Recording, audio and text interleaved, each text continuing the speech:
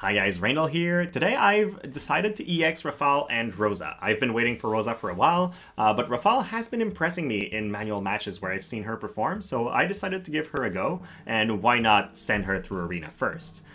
She's a very fun unit. Sniper sub-job gives you access to Dispel Spread, which removes hate, and then she can run around and just ignore the enemy tank while killing their members. Or at least, that's the theory. Now, she does have one big issue where Ice doesn't have access to a AoE luck-up card. That affects all your teammates. So I have to put Starlit Trist on her for 451 luck. She could reach crazy levels if we had Secrets of the Heart, but then I would lose out on a great Ice VC, so it's kind of hard to fit.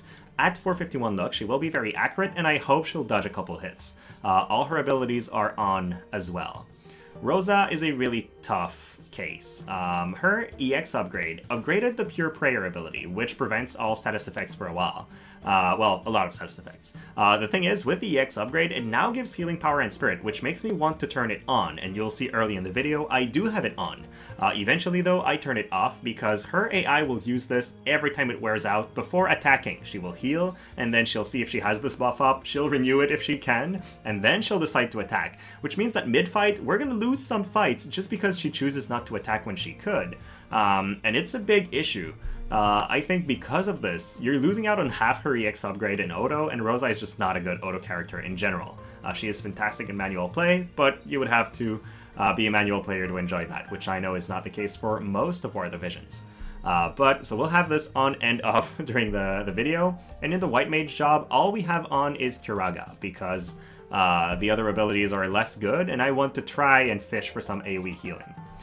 In terms of stats, I'm trying to go midway, have some attack on her, but mostly have enough magic to have significant heals. So this is the total stats, 1000 magic, 800 attack.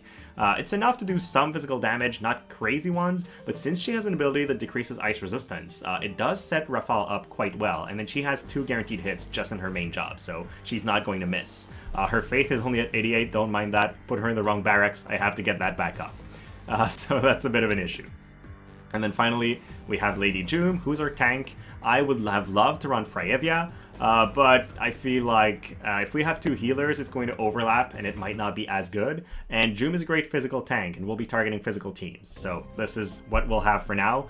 She has Fenrir instead of Araman VC because I wanted a VC that would give ice attack up to the other guys. So that's how she's set up. And then in the first fights, I had forgotten to turn off Storm Dance of Vacuity and double resist, which was a bit of an issue. I ended up turning them off. So you'll see that she has a much better AI when she's not wasting all her AP on her limit break, and double resist just prevents her from going as far as she can forward because it's an AoE buff, and I need my tank in front, not in the back buffing. So I ended up turning it off as well. So let's begin with fighting a light team. This one seems rather interesting. It's slash resistant, magic resistant quite heavily, so it's probably built around spirit and fighting other light teams. So in that sense, we have a bit of an edge, but they have, you know, start with Elena, Engelbert, and etc., so it's still a very, very strong team. What I'm most afraid of is the fact that with the high luck this team has, they are going to land hits on Rafale easily. Rafale does have a very high amount of luck, but we did not go for a full evasion build. We don't even have a luck up VC that affects the entire party, so that is certainly going to matter.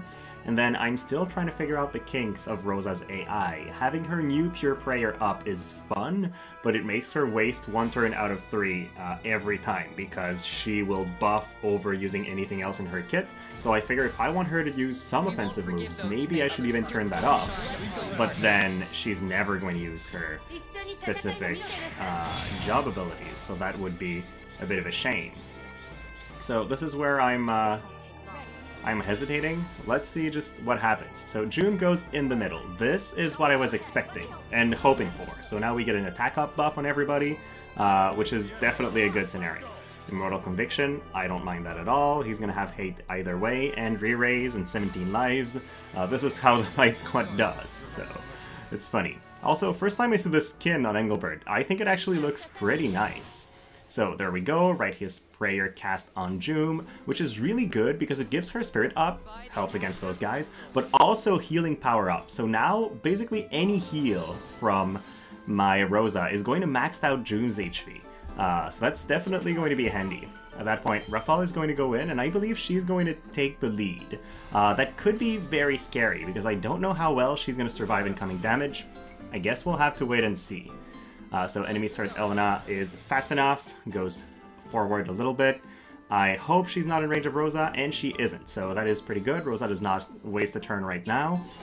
Double resist from Joom, not a big fan of that. Again, I kind of wish she had went ahead of Rafale, because now she's in a very dangerous spot.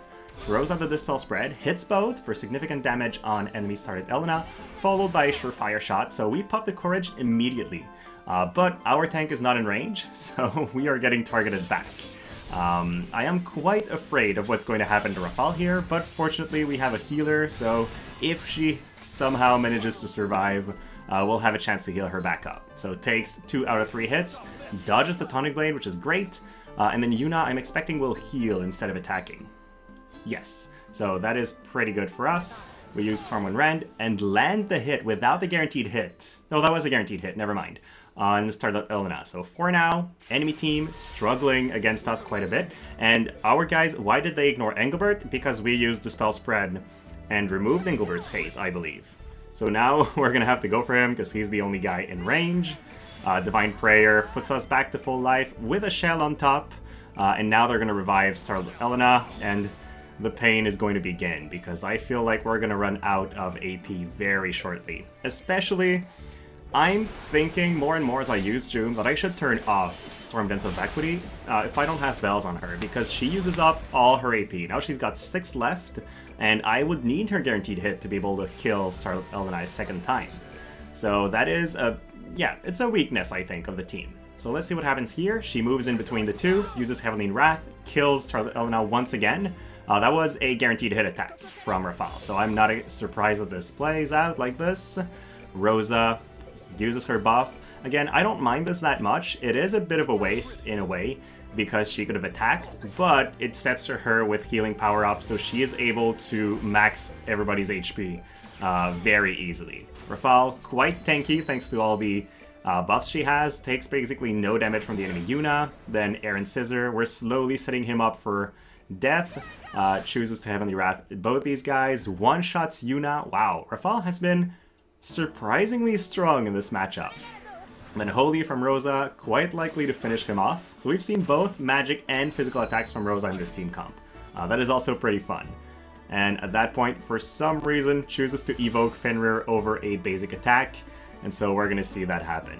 And yes, for our next match, I will turn off Joom's LB. So there we go, badass Fenrir animation, and we win. That was a pretty good showcase of our team. Oh, comes back to life. I forgot he had 7 lives. But see, it doesn't matter how tanky he is, because we always have the option of ignoring him thanks to the Dispel Spread. Here we have another interesting one. They have double light instead of an Engelbert this time. It's a Black Rose Helena, which I feel could be an issue, right? She has good accuracy, she has solid AoE attacks, and if she catches both Rafale and Joom in there, I feel like Rafale's not going to survive the hit. So let's see how we do against those. My hope is that Rosa will be able to heal Joom back up when she gets hit, and then potentially move on to other things. And I'm really wondering if I want the Pure Prayer buff on Rosa or not. I also talked about turning on her TMR ability so she doesn't use the same thing twice in the early turns, and I seem to have forgotten that in between matches. So I'll have to solve that later on. But for now, we're all moving on. This beginning is a bit different from our usual, so we are going to have a strange-ish movement, but it's fine. I guess it's because we're used to fighting enemies with hate that change our Joom's early turns. This is still really fine though. It makes Rosa move forward a little bit, which I will not complain about. So enemy Starlit Elena should be moving closer to us now. She should also have no courage, it seems. She really prefers AP in this case. She will have the re-raise, which I guess is even better than courage in most scenarios, but it is a strange beginning. We have bells, very important for Rafale since she has very AP expensive attacks. Takes the Dark Wrath, dodges it, great. This is what I like to see. Again, remember that we do not have a luck-up vision card like most evasion teams do. We only have a single bestowed luck effect on her, so it's impressive that she would dodge that well without Secrets of the Heart or an equivalent. Now, Rosa goes for the Ice Crystal Arrow, does significant damage to Yuna, but not quite a kill. The Stormwood Ren, though, into that is enough to finish, so that is pretty good. And since the enemy team does not have hate, we should be able to attack Starlit Elena right away as well. So dies once, there was a bit of a display issue there, but comes back to life with the re-raise. Now, we are basically all grouped, so we're going to take the hit. I wonder if Rafale is going to dodge any of them. The first Elena that attacked us, we did not dodge at all. Second one I tested, we dodged 1 out of 3 hits. And in this scenario, we dodge none. So yeah, enemy started Elena, way too accurate for us. And then we take the Black Rose's Hex into that and immediately lose Rafale. This is what I hoped would not happen. Fortunately though, we are in range of Divine Prayer, so Joom now has Shell and a bunch of HP to work with. That is going to help us out quite a bit. Enemy Black Rose moves back, throws out the Tenebril Rose, so with this, I think she will have, she will not kill Joom, but Joom will die to Starlit Elena right after. So this is now a very tough match where Rosa has to win it by herself. If my Rosa was 120, she could use full life right here. But unfortunately, she is not, so she just uses her buff because she casts that every 3 turn no matter what, and she shows us why her AI is really not that great. So yeah, had I not had Pure Prayer on for this fight, I would have won this, but because I did, she threw it away. Now, here is a matchup I really want to test out. Mono Water with Pharm and Lara Croft. So they are very evady and very accurate, which is definitely scary for me. The evasion we can deal with, but the accuracy might be a problem. And then they can do a lot of damage to someone like our Joom. So Rios, do I think we're going to win this? I think we will, and I think the main reason we will is because we'll have a Spirit Up buff on Joom when she meets the enemy more, and hopefully more does a lot less damage thanks to that. Because against the physical attacks, we do have good enough buffs that I don't think it will matter as much. So our Joom starts moving in the middle, great, that will allow us to use target share on everyone. And yeah, maybe I should have put a defense bracer on Joom or made some changes. I've been trying to adjust my team as I go, not necessarily to fight specific enemy teams, because I feel like that might be exaggerated, but just trying to have the right setup for general use. So now I was attempting to put re-raise on Rosa, but I realized that she prioritizes her Divine Bond over it, because naturally there's teammates, and so now she's going to do this in her next turn, once Rafale has worn out, which may be too long. I wish she would be attacking at that point. So having a re-raise TMR will not be positive for me. True Shot on Joom does not that much damage. So far so good, but she's going to take another hit and have decreased accuracy. I don't think decreased accuracy is going to matter too much for us, because she's just going to use a 100% hit attack right there on these enemy members. Enemy gets a reflex, so that's lucky for them, but we do hit 2 of them with significant damage. And then what can Rafale do? She moves to the side and chooses to attack Moore, interestingly enough, taking her out. I don't mind, Moore was the best damage threat on the enemy team. So Divine Prayer, we're gonna get Joom back to full HP thanks to our healing power up. And at that point, oh, they do land a hit on Rafale, which is pretty bad for us. Fortunately though, enemy Pharm does not have high accuracy attacks like this in an AoE, so they're both going to take that hit. Lara would already be dead had she not reflexed the first, but Rafale is not going to care. She's probably going to use her 100% hit. Yes, she does, and takes Lara Croft out. That was pretty fun.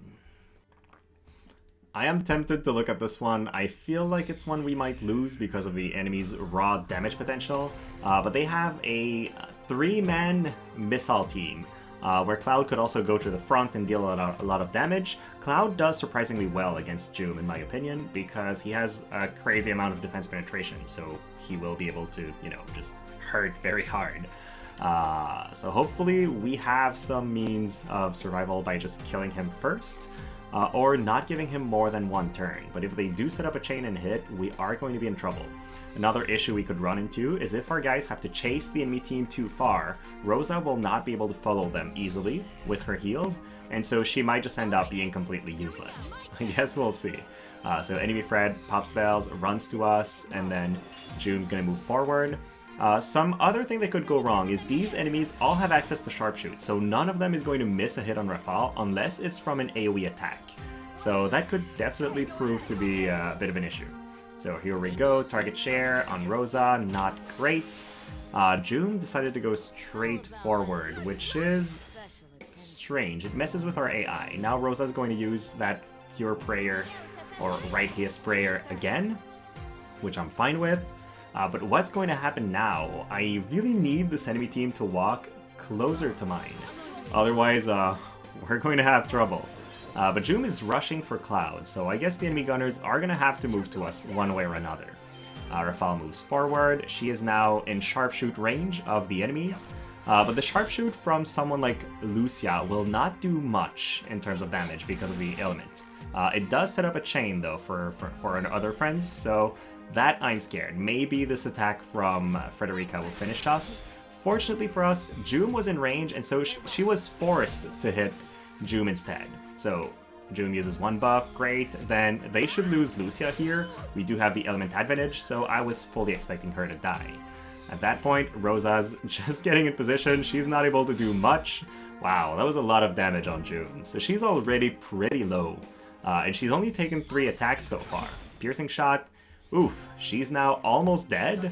Pops reflex on Cloud with another attack, which is a bit unfortunate. Let's see what Rafale can do, though. She can pop target and rush to the enemy team because she's out of range. Yeah, she might have bow attacks, but her bow attacks do not benefit from range up passives the way I've built her, or many ranged up buffs. So that explains why it happened, but it makes my life a bit more complicated.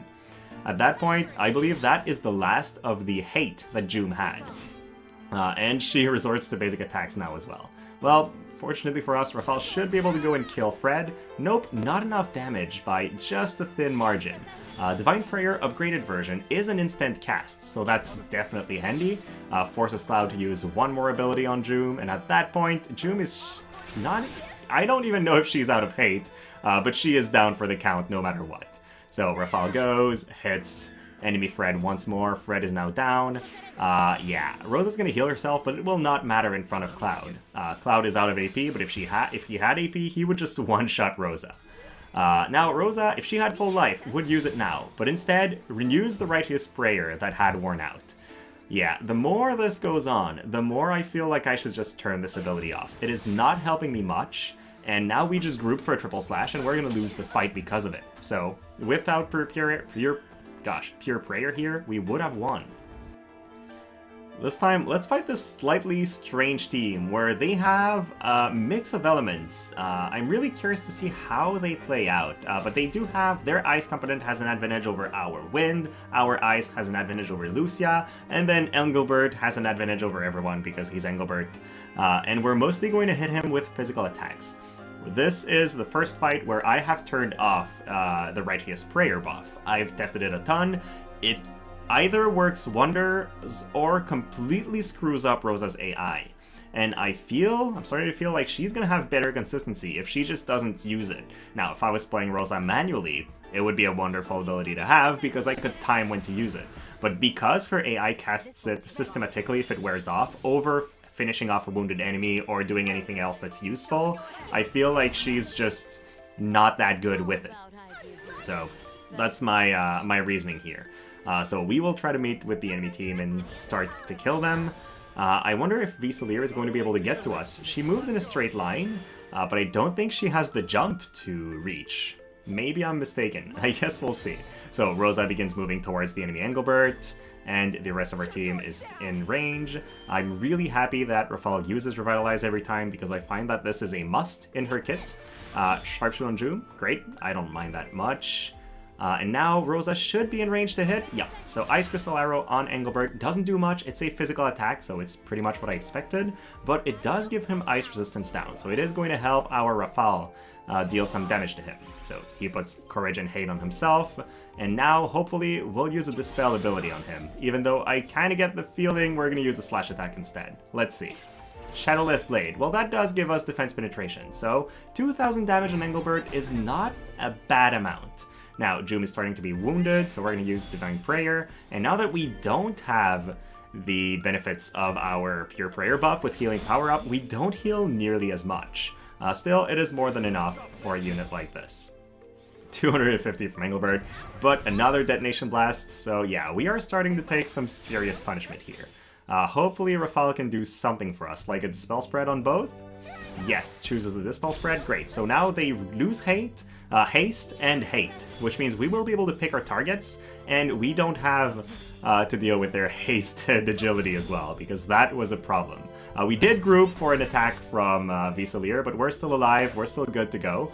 And now we should be able to pick our targets, go for Lucia, take one out, so that's one source of enemy that we won't have to worry about. Rosa's going to be able to just keep Joom relatively healthy. It's not a high amount of HP, but with the shell that just stays added on top, she has enough to survive Salire. I think if Salire was in a mono win setup, she would be too tanky, and we would not be able to do this. But in the current circumstances, it is fine. Another Dispel Spread deals another little bit of damage, and now Joom finishes off Salire. At that point, there is nothing Engelbert can do by himself to win the fight.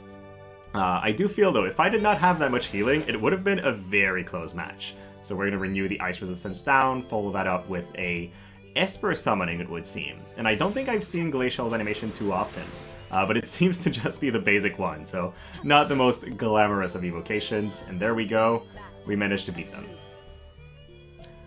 So my key takeaways from this was Rafale has been fantastic. She's dodged not every attack, but a few once in a while, and since we had a healer and a tank, she was able to stay alive and keep doing damage more often than not. Her damage has been very impressive, which is something I've really enjoyed, and the fact that she has access to Dispel very early in a fight makes it so that she often just ignores the enemy tank, which was really good. On the other end, Rosa, her AI is as wonky as ever. If you leave her new and upgraded Pure Prayer on, you have access to a fantastic EX upgraded ability that increases Spirit for everybody and healing power, and in theory it's great. But her AI will use this every time it runs out before attacking, so she's gonna heal and then buff on the turn that she would attack, and then goes back to heal, and she just wastes her, her ability to deal damage, which is quite significant. She has good damage. So yeah, it's really hard to make her work well. If you turn that ability off, then, you know, you just turned off half her EX upgrade, and she's not that worth running at that point. But her damage with the bow has been fine. So yeah, Rosa, not as fun as I would hope for in Odo at least, while Rafale has been very, very fun.